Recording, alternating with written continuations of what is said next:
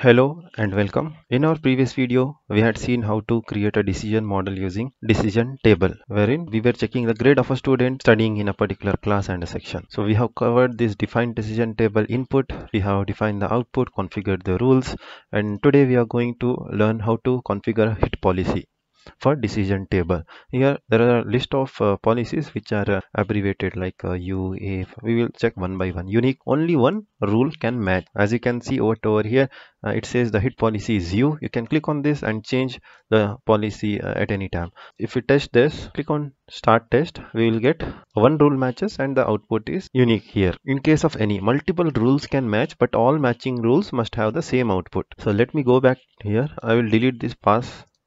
So instead of grades, we will put marks over here. Raj got 90 marks, Abid got 80 marks. Now I will add one more row over here. Again, that is student is Raj studying in a class, first standard, A section. And he secured 90 marks. Now we'll go to this test, click on start test. Now single output desired table with hit policy of unique has multiple hits. Now this is violating. What we can do is we have to go to this hit policy. From here we have to select A. What the rule says is multiple rules can match, but all matching rules must have the same output. Let's check if it worked. It has saved automatically. Click on this test, click on start test. As you see, we don't get that error anymore. Our result output is 90. So we'll go for the next rule. Hit policy, sorry, it's F. The first hit policy is used when multiple rules can match the input. The first hit by rule order is returned. Okay, we'll keep this as is. Instead of 90 marks, the second Raj got, will make it as 89. In this case, we have to get 90 in a output. Click on this start button, test. As you see, we got 90. That is the first match rule will return. We will check the next hit policy. It is P. What it says is the priority hit policy is used when multiple rules can match the input. The matching rule with highest order priority is returned. The priority is defined by the order of output values in the decision table output header column. Let's check if this works with the current set of data. Click on play button. Click on start test. Decision table with hit policy of priority has no allowed values defined for output 90 and 89.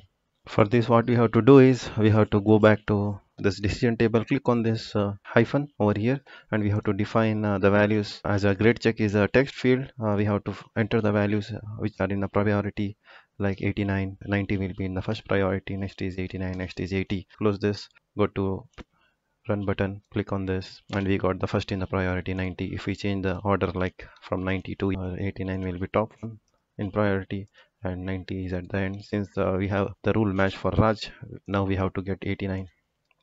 As you see, we got 89. Next in the list is this multiple hit, that is C. Multiple rules can match, outputs are returned as an arbitrarily ordered list. Let's see this. Let me go back to here and click the C, click on OK, and we'll go to test and start test. As you see, we got the list here like 90 and 89 for Raj. Next hit policy is collect of sum, that is C plus multiple rules can match, the sum of the output is returned. We have to change this hit policy to C plus, that is sum. Once it's saved, click on the plus, click on test, start test. Non-number argument to bulletin function sum 90. So how we can resolve this? We can edit this, grade check, output type we can make it as number, click on save. Here we can go and make it as number. Then we have to change this to number over here from string to number. Similarly for this, from string to number. Once all this are saved as numbers, we can go to this test button and click on start. As we got the sum of our marks, that is 90 plus 89. This is fine. Now collect minimum. Multiple rules can match, the smallest output value is returned. Go back here, click on this policy, change to this less than. Click on the test button, click on start test. Lower in value, that is 89, we got in the output.